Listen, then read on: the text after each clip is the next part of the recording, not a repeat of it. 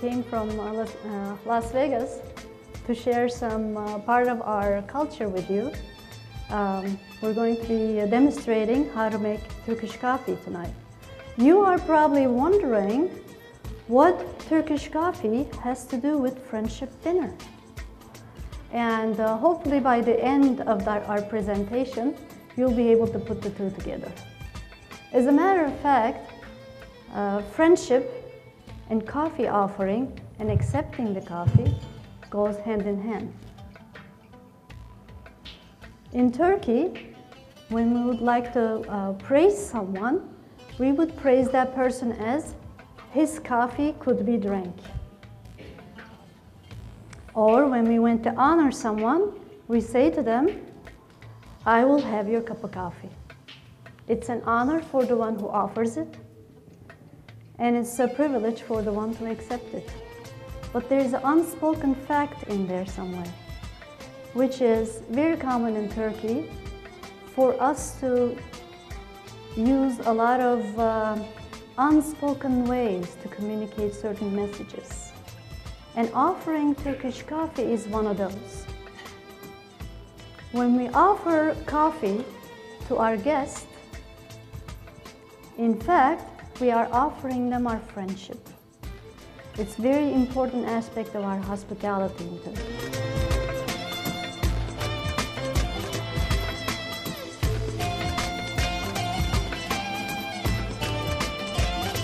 We've been married several years, and we're really enjoying this tonight because when we have dinner every night, it's like a friendship dinner.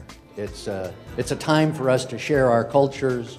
Mormons here with us this evening, and we know that drinking coffee is not something that resonates with them. We hope they'll forgive us our transgression in that regard. And if you do pay attention closely, you may find out in the end we don't actually think coffee is all that important after all. Now, I'm doubly honored that the Pacifica Foundation asked me to be part of this tonight because I'm not from Turkey. I'm only Turkish by association. I guess they figured that I had drunk enough Turkish coffee, or you could say I drank the Kool-Aid, so I could participate in this.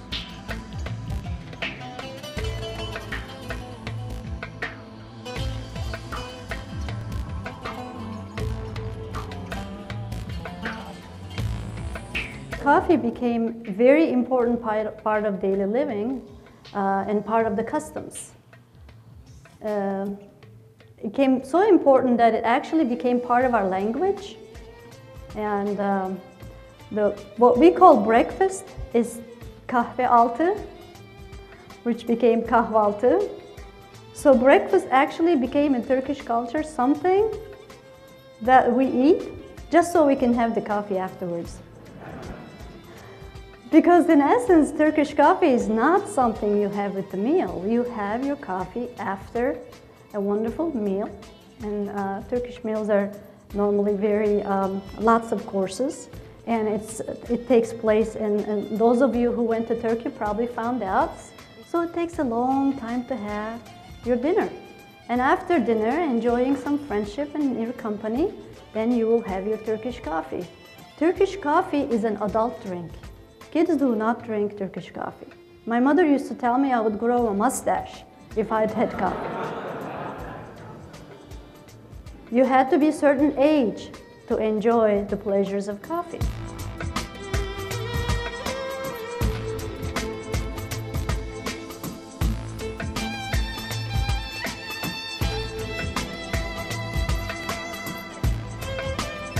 But to make things more challenging, you're supposed to ask your guests how they would like their coffee, and there's 4 levels, okay? Depending on the level of the sugar you put in the coffee. So you can make it sweet, a lot of sugar. You can make it little sweet, medium. And another challenging thing is that it's cooked very, very slowly over very, very low fire. In fact, we have a saying in Turkey that we say, bir fincan kahvenin 40 yıl hatırı vardır.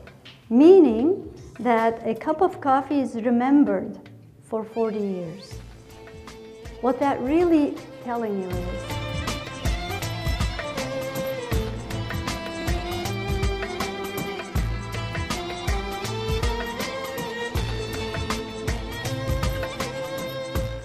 you're going to see her pour the coffee a little bit later when it reaches just the right point, and all that powder, the coffee, is going to come with it.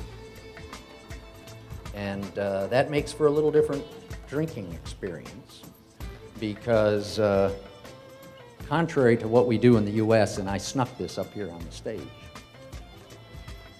right? Starbucks, right? In the US, you grab a gallon of coffee, okay? You pop a lid on the top of it so you won't spill it while you're shaking it around, driving down the road with one hand on your cell phone and one hand on your coffee, right? And you're bouncing the coffee around, and all those grounds would be all stirred up there, and as you drank, you'd get that stuff stuck in your teeth, and you don't want to do that. So Turkish coffee is not made for driving.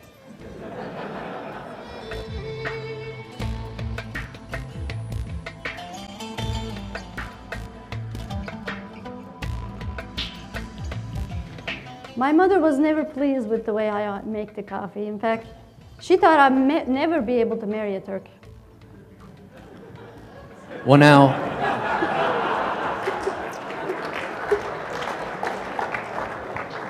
now you have to understand how coffee is part of Turkish marriage. Because traditionally speaking, coffee is a very important part of the, what shall we call it, the courtship exercise. And when a young man has his eye on a young lady, what happens is the young man and his family go to visit the young lady and her family. And the families all sit around and talk while the young lady gets to go into the kitchen and make coffee. And of course, the family will be judging how good the coffee is, and the young man will be also, because that coffee represents all of the young lady's domestic capabilities. But, as in most things that men find out, is the woman has the last word. Because remember, each cup of coffee is served separately and a different way. So by changing the amount of sugar that's in the coffee, the young woman can indicate to the young man, and nobody else knows because he's the only one drinking that cup, can indicate her level of pleasure in the fact that he's come seeking her hand in marriage. And in fact, if she really is not interested, salt can be substituted for sugar.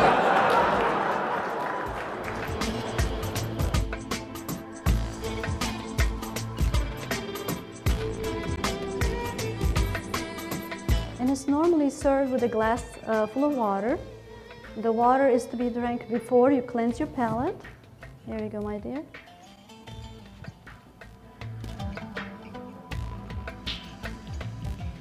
And then it's a ritual and a ceremony because it really, really forces you to sit down together and have quality time together. And that's what this is all about. Turkish coffee is actually just an excuse.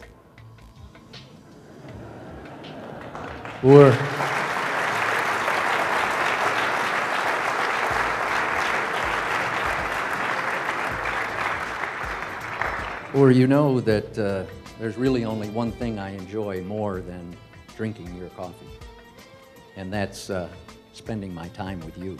That's very nice, dear. Thank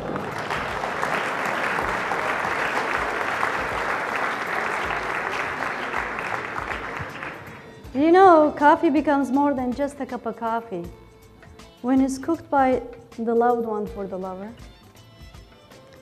or when it's served to a dad by his little girl for the first time, or served to the groom candidates on the night of their proposal by the young lady, or shared by an old couple celebrating their 50th, looking at old family photos on their back porch,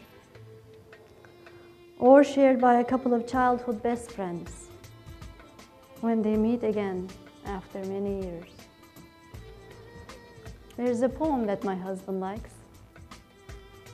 you do the Turkish? It goes something like this. Gönül ne kahve ister, ne kahvehane. Gönül bir dost ister, kahve bahane. In English, that is, the heart desires neither coffee nor coffee house. The heart desires a devoted friend. Coffee is but an excuse. Thank you very much.